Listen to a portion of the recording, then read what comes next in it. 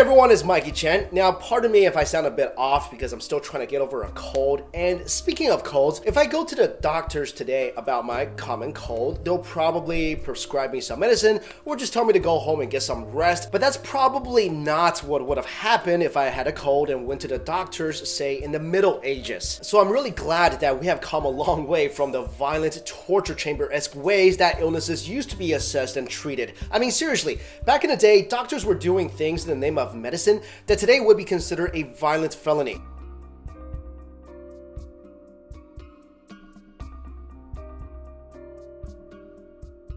Now, some of these are a bit graphic, so if you're eating something, maybe stop, because it's not going to taste very good coming back up.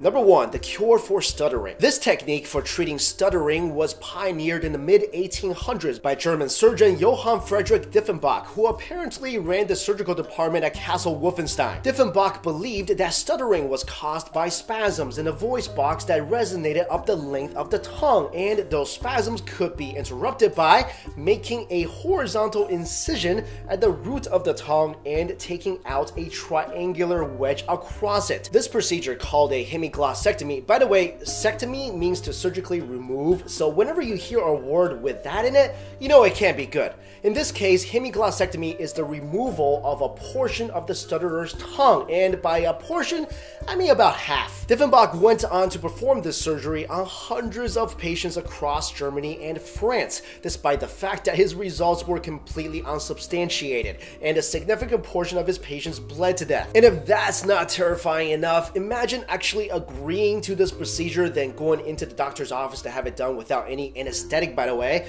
and the doctor walks in with Freddy Krueger's office equipment. Yeah, this is actually what the doctors use to perform this procedure.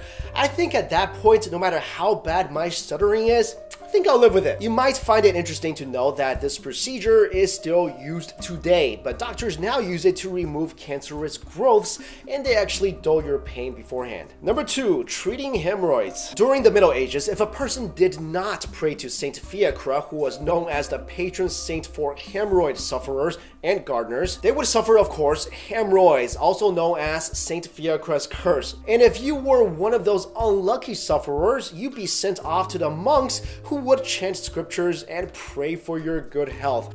You wish. Actually, just the opposite. They're gonna take a iron rod, heat it up till it's glowing red, then they're gonna stick it up your bum. Now, if you're wondering why a hot iron rod up your behind is the opposite of gentle prayers, it just is. But rejoice, there is a less painful alternative. If you don't want the hot iron rod option, then you would be sent to sit on Saint Fiacre's famous rock, the spot where the 7th century Irish monk was miraculously cured of his hemorrhoids. So basically, some rock where a lot of people with hemorrhoids have sat.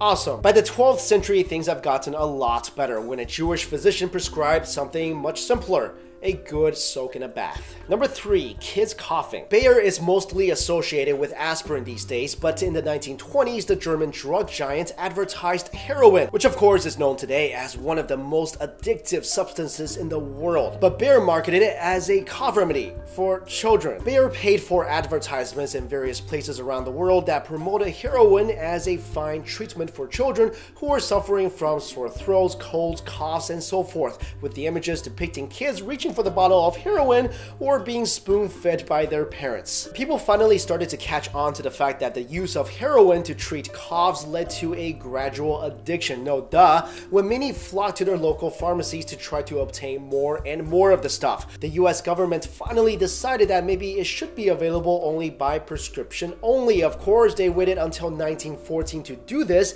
meaning that there was a 15-year window in which you could just easily go to your local pharmacy and get some smack. Ultimately, in 1924, the FDA decided that making it a prescription drug wasn't enough, so it was banned altogether. Number 4, teeth whitening. Before whitening strips, something else was used to whiten teeth in ancient Rome, something free and everyone can have access to: pee. When left out for a long time, urine decomposes into ammonia, which is a great cleaning product, so why not just stick that into your mouth? And it wasn't just human pee. Roman poets like Catullus attest to people using both human and animal pee as a mouth rinse that helped whiten their teeth. So the next time you're complaining that the Listerine is burning and you cannot hold out for those 60 seconds, just remember, could have been pee. I'm actually thinking that's how Listerine should just advertise their products from now on. You guys remember those Listerine commercials where they're trying to convey to you that really it's worth it for that nice clean mouth feeling? Keep it up. Don't whip out now. There. See? You can handle it. You know what? Forget all that. They should just change everything to it could have been pee. Anyway, the Romans used so much urine that Emperor Vespasian even imposed a urine tax. That's right. A tax on pee. Number 5, bloodletting. For thousands of years, medical practitioners clung to the belief that sickness was merely the result of apparently a Taylor Swift song. Researchers believe bloodletting began with the ancient Sumerians and Egyptians and became common practice during the rise of Greece and Rome. Influential physicians maintained that the human body was filled with 4 basic substances or humors: yellow bile, black bile, phlegm, and blood, and these needed to be kept in balance to maintain proper health. With this in mind, when treating everything from a sore throat to a fever to the plague, doctors would simply cut open a vein and drain some of their patients' blood. In some cases, leeches were even used to suck the blood directly from the skin. This practice was common well into the 19th century and only fell out of favor after new research showed that it might be doing more harm than good. You know, maybe all ancient doctors were a bit vampire-ish, because that's a pretty clever scheme. I'm sorry, but to cure your disease, we need to take some of your blood. Wait, doc, I just came in because I had dandruff. Wait, did you say dandruff?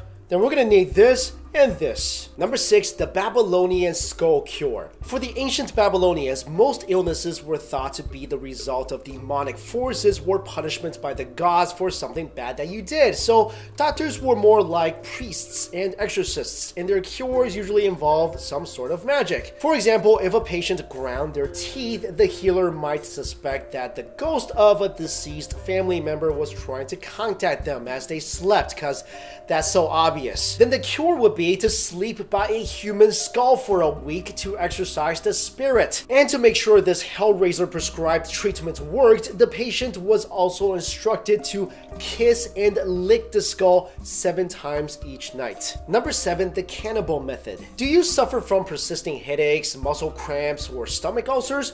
Well then, maybe you need a good old magical elixir with a dash of human flesh, blood, or bone. The so-called corpse medicine was a disturbingly common practice for hundreds of years. The Romans believed that the blood of fallen gladiators could cure epilepsy. 12th century apothecaries were known for keeping a stock of mummy powder, which were basically ground up mummies looted from Egypt. Also, in the 17th century, King Charles II was known for enjoying a drink of king's drops, which is basically a drink made out of crumpled human skull and alcohol. These cannibalistic medicines were thought to have magical properties. Basically, by consuming the remains of a deceased person, the patient is thought to ingest part of their spirit, leading to increased vitality and well-being. What's even more creepy is the type of cure prescribed usually corresponded to the type of ailment. For example, skull was used for migraines, human fat for muscle aches. You know, I would hate to be that person who had eye problems. So yeah, the next time your doctor wants to give you a shot or tell you to stay in bed for a few days, it's good to know that at least they're not draining your blood or giving you dead people to eat. Alright guys, thank you so much for watching. If you liked this video, please hit that like button. And again, sorry about my voice. Maybe I need to go drink some smack or go kiss a skull or something. Thanks again. See you later.